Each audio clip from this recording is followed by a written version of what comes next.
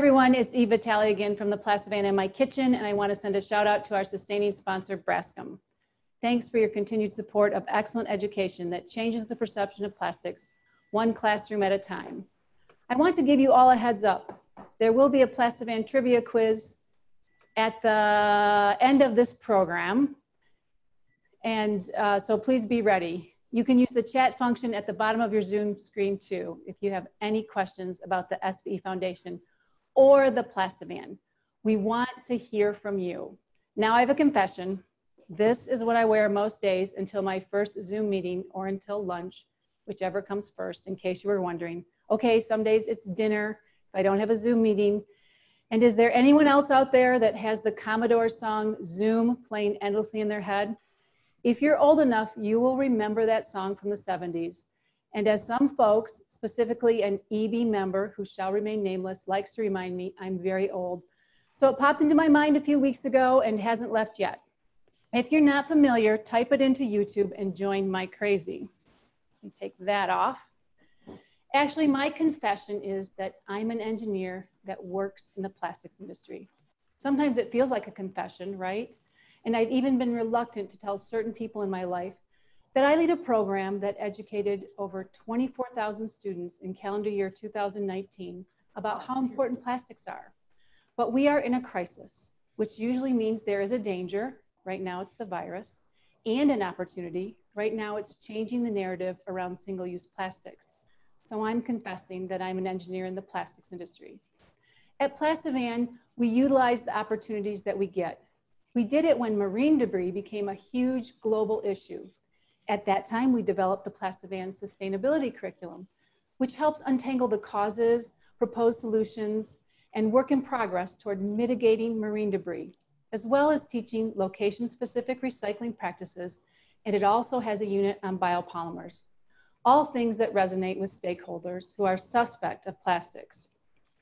This new curriculum helped us to get gigs in Portland, Oregon, and Los Angeles, California, and we had great success getting students and teachers alike on board with our narrative. We've got that opportunity again around single-use personal protective equipment, PPE, which is being used and is in many cases in short supply for our frontline workers in healthcare and other essential service industries. This idea came to me from my husband, Mark Richardson, also my cameraman today, also in his pajamas. Thanks, Mark. From now on, when someone gets a bit testy about single-use plastics, and this conversation will come around again, we need to ask the complainer to clarify what they're speaking about. My first response is going to be, oh, so are you talking about plastic face masks, gowns, and gloves that saved countless lives in the COVID-19 fight? Those are all single-use plastics. Or are you talking about this water bottle? I live only a few miles from Flint, Michigan, and there are people there who still don't have potable water and wouldn't have water to live without single-use plastic water bottles and jugs. And let me remind you that this may be a single-use package, but it is not a single-use material. What we need to do is get infrastructure and carrots and sticks in place to make sure that this water bottle gets recycled. Let's focus that on together. Did you know that as of 2017, bottled water became the #1 consumed beverage in the US, with an average of 3.9 million bottles an hour consumed? That's 34 billion bottles a year, just in the US, just water, not soda and juice. On average, we recycle about 30% of these. That leaves 24 billion water bottles that are not recycled. That's a lot of material and a lot of money lost, especially as companies are working toward their 2025 sustainability goals, and many have promised to use more recycled content. The recycling infrastructure can't support the goals of all the major bottlers of water, soda, and juice in the US. The PlastiVan teaches students all of this and the life cycle of a water bottle, from preform to injection blow molding, and on to the recycling logistics and processing. Some classes even get a demonstration of the float separation of water bottle flake and caps. My point is that our completely essential industry is under attack by groups who like to use an environmental problem whose fault frankly lies with us all, I mean the collective all, and it's time to arm ourselves with calm, rational, and emotion-backed arguments. This current crisis is as emotional as it gets, and we have the right to utilize the life-saving power of single-use products in our discourse. The anti-plastic environmental discussion will circle back when the pandemic calms down, and our detractors are working up their story as we speak, and we need to be ready, proactively shaping our logic rather than reactively arguing with them. We have always had data on our side. Now we have data and emotion, and we must use it. All right, I wanted to shout out to a few young engineers and scientists who may be watching this morning. So hi to Ben and Tessa in Michigan, Henry in Pennsylvania, and Eamon in Massachusetts. This bunch is sure to yield us an engineer or two or three. Thanks for watching, guys. Now I'm going to pull some nylon for you. Nylon is a thermoplastic in the family of polyamide polymers. It is a condensation polymer since a molecule of water or hydrochloride is formed for each extension of the polymer chain. The reaction is between hexamethylene diamine in an aqueous solution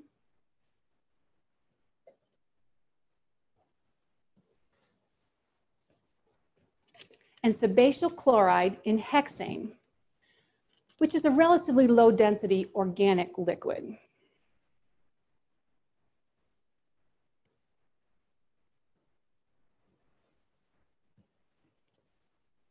These two liquids are immiscible, which means that these two liquids, when added together, will not mix. And the reaction, the polymerization, the creation of the polymer nylon will happen at the interface. We are seeing a bit of an off-gassing of the hydrogen chloride.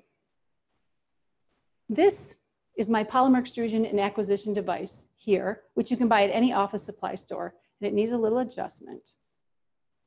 The water layer is on the bottom, the sebaceous chloride and hexane is on the top, and look at the cloudy interface at the surface. And I'm pulling up a tube of nylon.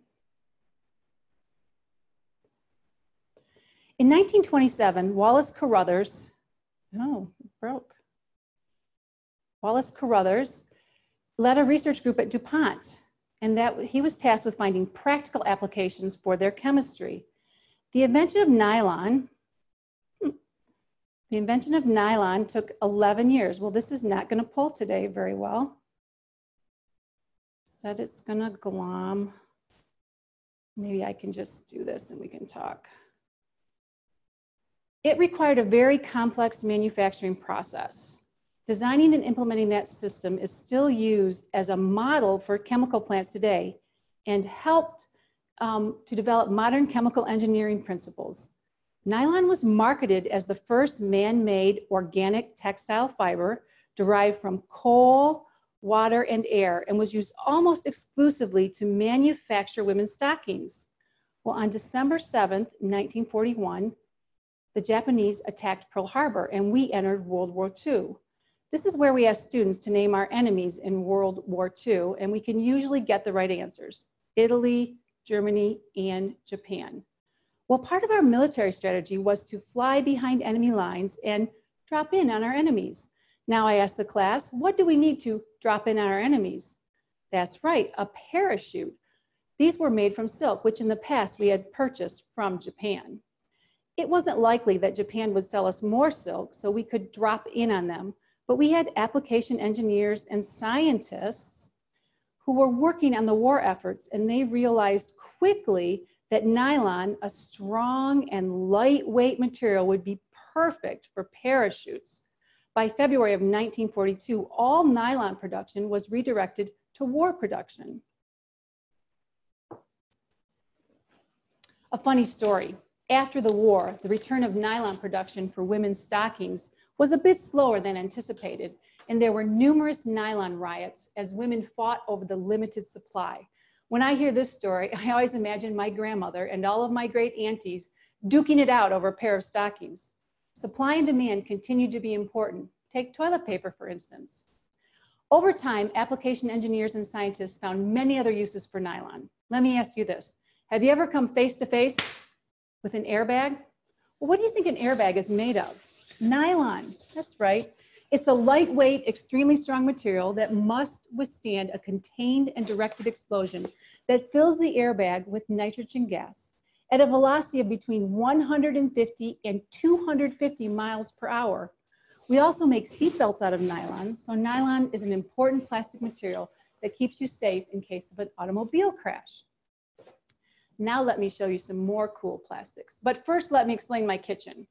After my last live stream, someone commented on how bare my kitchen is. I confessed that I had removed a few things for the show, but only a few. I tend to like a very minimalistic kitchen, and sometimes when Mark travels, I remove the things on the counter that he appreciates and that bug me, and I send a photo of the empty space with the caption, "When the mouse is away." So today, I left the paper towels and the coffee maker on the counter to prove that I do use the kitchen. Now back to plastics. This is sodium polyacrylate. It is a plastic in powder form whose precursors were developed by the United States Department of Agriculture as a way to combat drought. It was intended to be used as a soil amendment that would hold up to 200 to 300 times its weight in water. Don't look away, you're not going to want to miss this.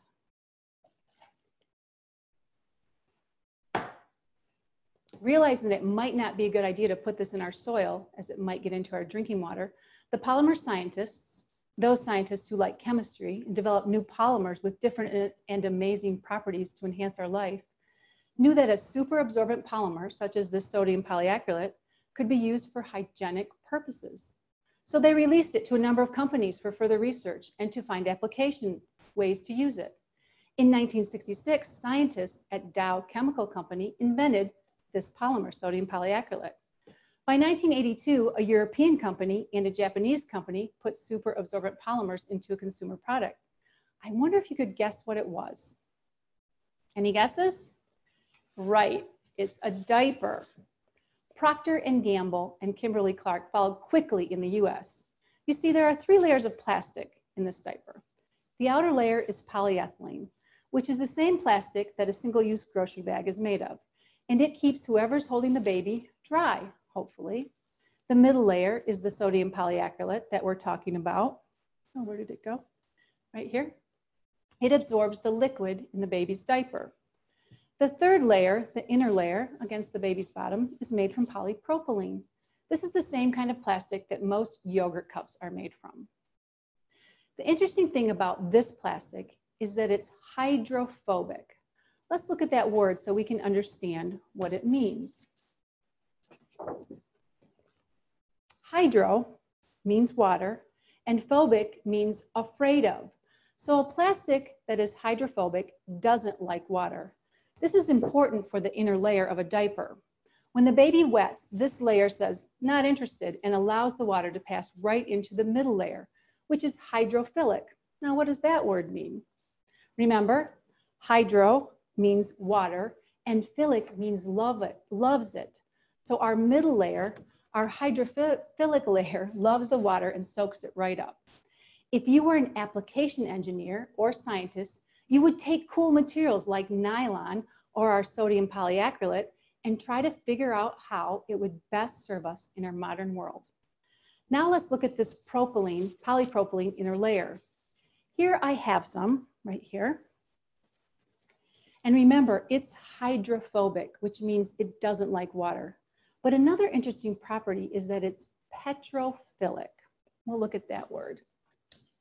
You might remember that philic means loves it, but what does petro mean? Well, petro means oil.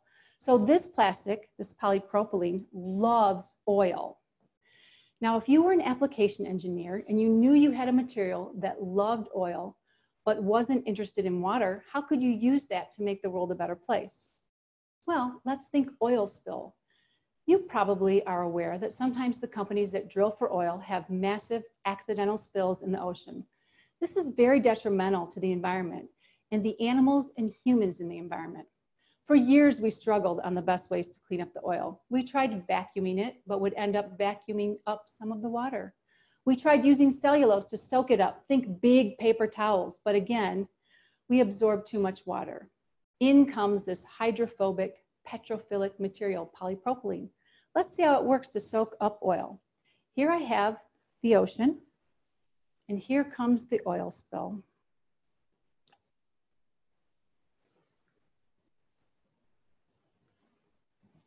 It floats on top. And why is that, class? Yes, because oil is less dense than water. In goes our polypropylene. It absorbs the oil and leaves every bit of the water. You can see that. There's the oil, no blue water. This is one of my favorite demonstrations. So scientists and engineers working to clean up the ocean might make big booms, large rolls of this polypropylene, and surround the oil spill.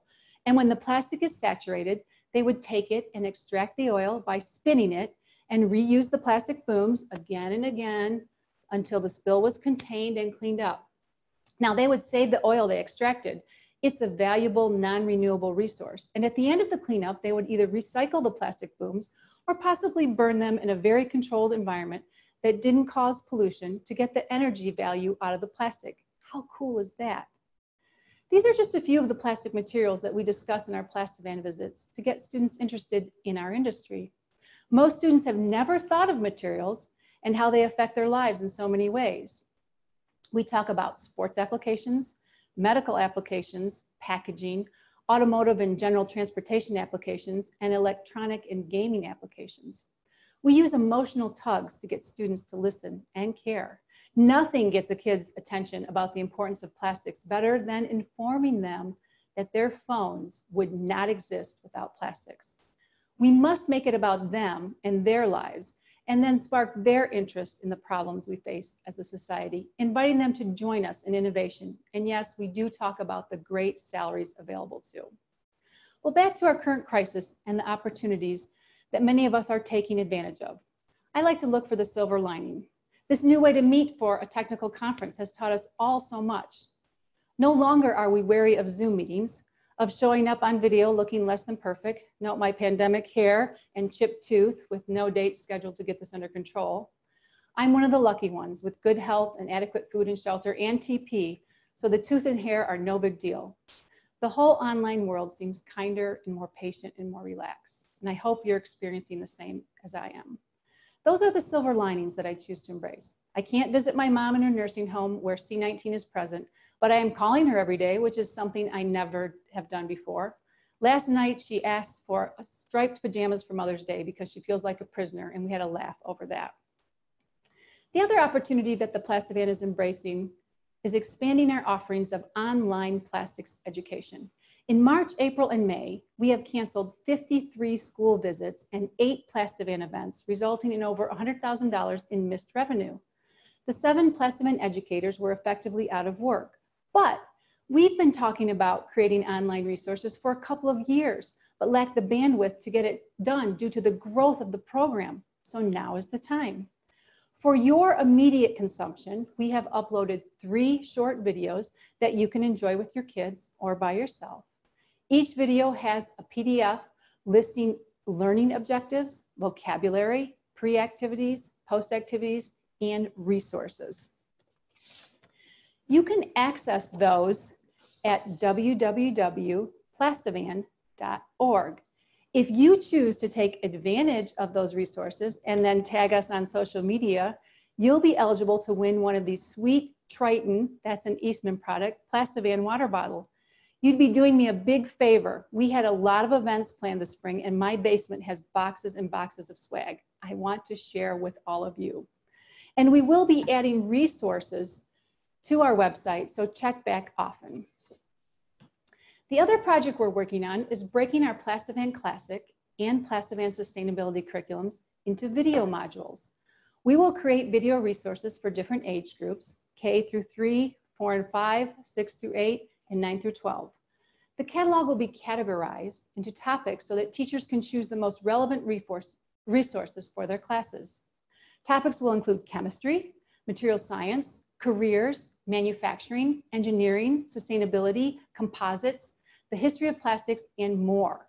We're developing a strategy that continues growing our in-person, hands-on demonstration PlastiVan program, or PlastiVisits, as we call them in our development meetings, as our #1 goal. Our online offerings, or PlastiVideos, will be a supplement to increase our impact. There are many groups who would like a visit, but the economics don't work. Think scouting groups, homeschool groups, after-school library programs. We think our program can help change the perception of plastics for those students as well. Our goal is to have these resources ready by the next school year, depending on our ability to meet and tape the modules professionally. In this way, many of you could take a module into your own child's school when you are asked to talk about your career.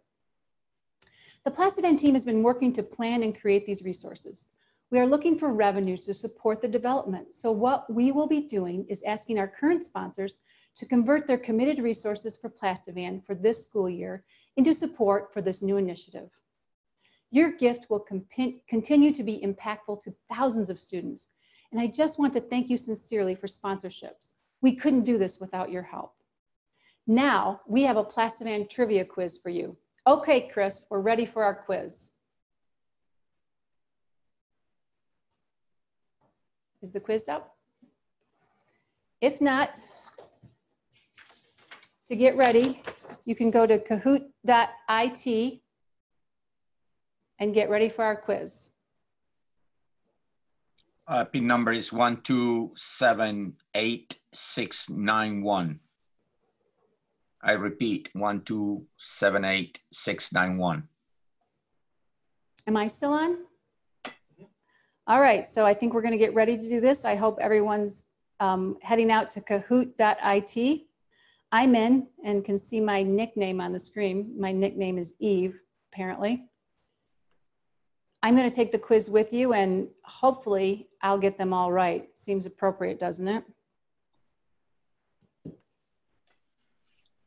Some of our offerings on our PlastiVan website right now. Mark will let me know when the quiz comes up. Some of my offerings on the PlastiVan website right now. Oh, here goes. All right, question 1, ready, set, go. So I won't be playing along. And because I couldn't see the question, I got it wrong. And it says I'm in 15th place. So I'll help you out. The question was how many US states All right, next had at question. least one PlastiVan visit in 2019? What was the right answer? So some of the resources we have for you on plastivan.org. We have a recycling video by Elizabeth Egan, who was stranded in a cabin up north with very little resources to make such a great video. You're going to love that. It's going to teach the family how to recycle. Chris, are we moving on to question 2? All right, here we go. Question 2. All right, I got some help from my trusty video guy over here, so I'm going to get that one correct. Yep, I got that one right. And I actually mentioned that one in this presentation, so if you were paying attention, then you will have gotten that right. Last time I was on, which was April Fool's Day, and my April Fool's joke for all of you was that I was stranded in San Antonio because no one had told me that Antec had been canceled. And then I immediately said, April Fools, I'm here in my kitchen. But I did hear from a number of you wanting to know when I was coming home and feeling bad that I was stranded in San Antonio. So that was fun for me. I actually never went to San Antonio, and Delta has graciously been willing to give me my money back. Oh, I'm in 13th place, 93 points behind Bruce, and I'm going to guess that's Bruce Mulholland. We will be oh, here we go. Question 3. Which of the following topics are included in PlastiVan presentations? Polymers in red, history of plastics in blue, recycling and sustainability in yellow, all of these in green. All right, again, Mark has given me the questions so I can play along. And I'm pretty sure I got that one right, and you all should as well. One thing we're going to do in the, I think next week at Antec is we're going to have a contest. Are you smarter than a 6th grade PlastiVan student? So you'll want to tune into that. We're working on questions that could stump the plastics professionals. Some of you early in your career and those later in your career, which at times I refer to quite lovingly as plastosaurs. So tune in to the schedule to see when we will be having that Are You Smarter Than a Sixth Grade PlastiVan Student? Some of the history that was in this presentation might be on that quiz. Oh, I'm 51 points behind JKP. I think I know who that is. I think that's Julie Proctor, who is our PlastiVan program coordinator. Julie is the behind the scenes person that manages all of the scheduling, invoicing, and helping the educators manage all of their visits. She also is excellent at curriculum development, program development. That's a sweet spot for Julie. She's amazing at that, and we could not do the program without her. The first year that I came into the SB Foundation and worked on the PlastiVan, she was not with me, and by the end of that year, I was frazzled, to say the least. Next question. Here we go. Okay, next question. My quiz said I'm on the podium. I'm not sure what that means. All right, I'm behind Bruce again. I'm pretty sure he knew that answer because the Color and Appearance Division is one of our biggest sponsors, and we do appreciate that support so much. All right, next question. All right, it's looking good. I mean, if I win and I have to send myself a water bottle, that's going to be disappointing. All right, next question. Steve, I think you should throw this one just so somebody else wins. Oh, too late. I'll give you a clue though. We don't usually do distillation in the PlastiVan visits. Not usually.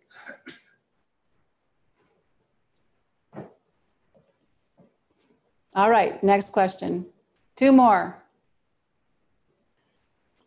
Wait, I forgot to throw that question too. Well, it's the app's fault. It keeps asking me, feeling competitive? That was quick. You're on the podium, so it's baiting me. I'll throw this last one.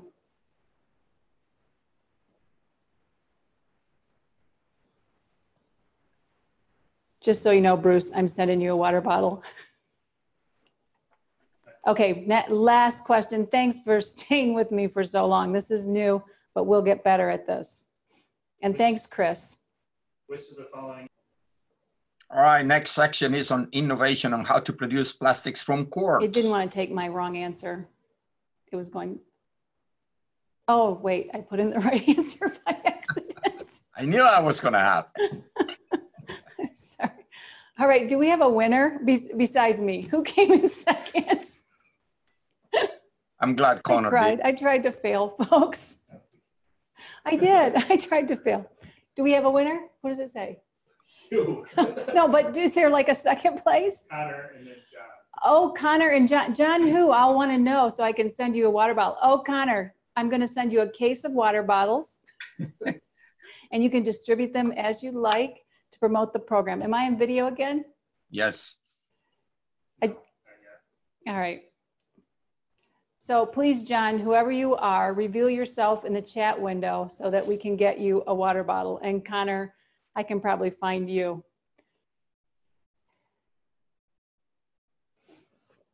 Hey, well, I just wanted to say it's noon, so I should be done. I just wanted to say thank you for hanging out with us and congratulations on those of you who answered some of the questions well.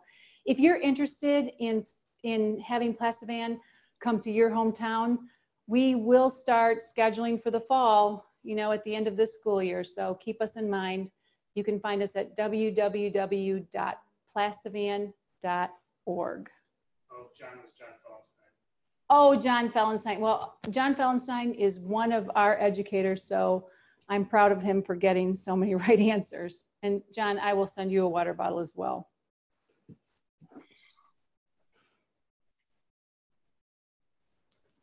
Oh, and now Connor is actually hassling me by text, which is fun. All right, so that's it for me.